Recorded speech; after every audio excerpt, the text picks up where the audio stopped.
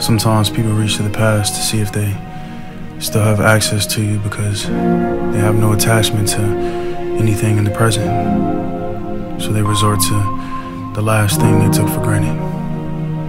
And they won't say it, but you're the only person to make them truly happy. You made up for the things they lacked, so they latched onto you for their satisfaction and the initial attraction. It was pure passion, but those moments of infatuation never truly last. You get excited and we move too fast, and then you're alone again before you realize what happened. It's easy to get trapped and you begin to question your own actions.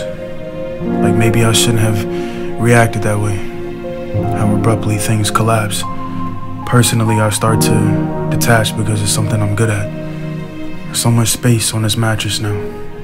My soul blackened, my hope shattered, my clothes tattered, and this home dilapidated.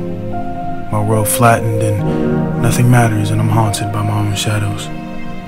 But they always come back, don't they? Relationships should flow naturally and the pattern should make sense. Every time we match with someone, we think it's the one we've been asking for.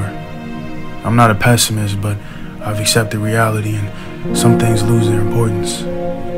Like once you've been had, it takes a lot to reopen that door. The storms pass, but they always come back at some point.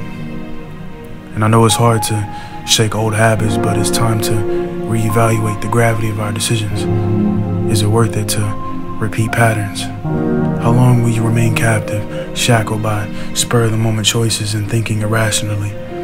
How much value do you see in yourself? Clear your mind of the static and imagine all the people you're potentially compatible with, and all you need is one.